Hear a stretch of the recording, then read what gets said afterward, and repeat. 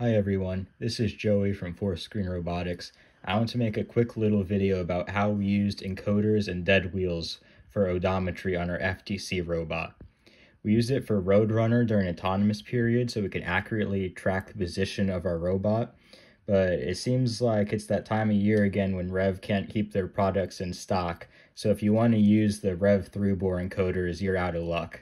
And the same thing happened to us last year. So we went with the US Digital S4T encoders, but they don't document that process very well. So we had to figure out how to integrate those with the REV control system. So I'm going to make a video so nobody else has to figure that out on their own as well.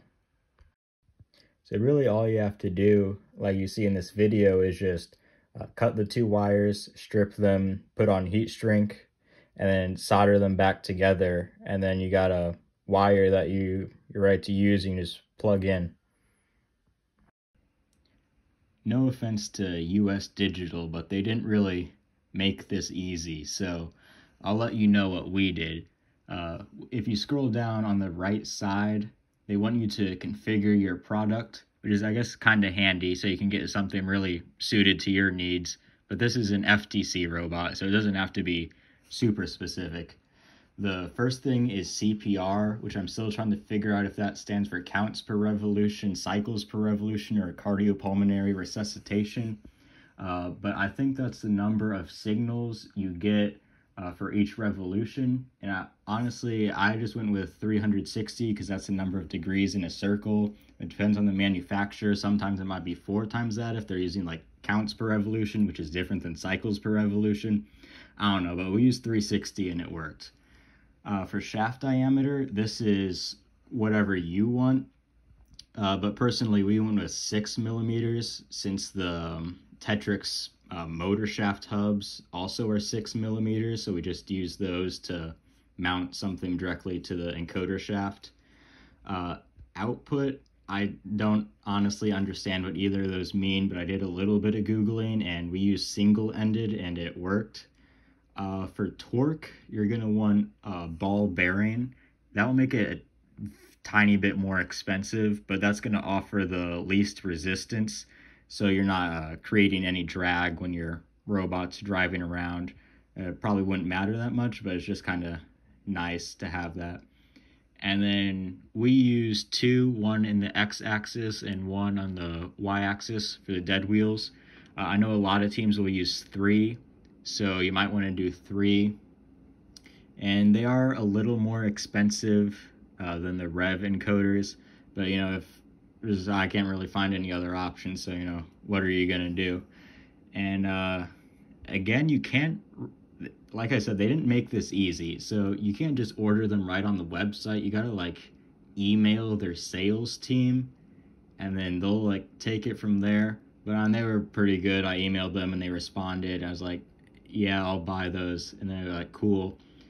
They also don't come with a cable. I made that mistake. So you're going to want to make sure that you buy the cable while we're here. You want to get the aptly named CA-MIC4-W4-NC cable. That will plug into your encoder. You can buy a 200-foot long one for some reason. But we only went with half a foot since it doesn't have to be that long. And that's the wire that we just soldered into the other encoder wire that we cut in half earlier. I'll just give a really quick tour of our dead wheel modules. So you can see here the specific wheel that we're using is the AndyMark 2-inch Omni wheel.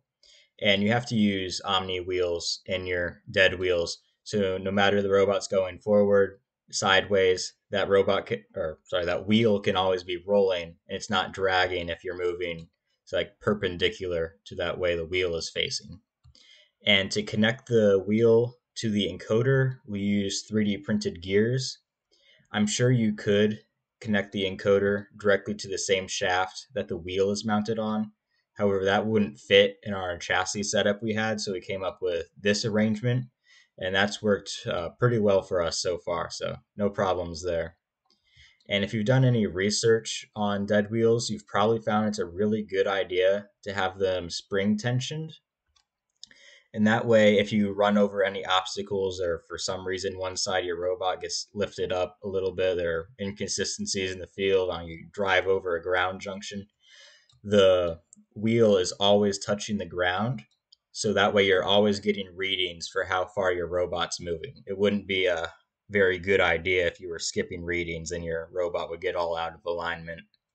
The way we do that is that this whole module is free to rotate about these two axes right here. So we have one very long screw that goes through here, one very long screw that goes through here.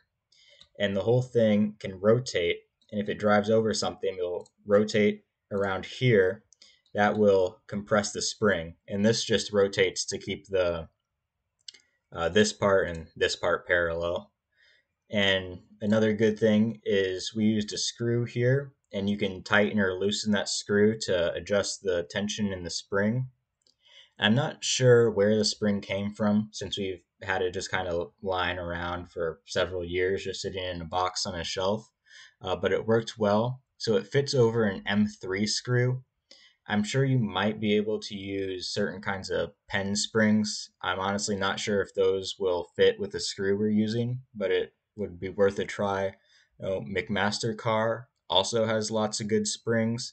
It's not super stiff. Like I said, it's about like a pen spring, so it's probably around the range of 1 pound, 1 pound per inch of compression.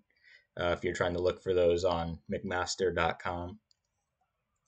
And we also used, to hold it together, some Tetric standoffs, some 632 screws, 6mm bearings, 6mm shafts.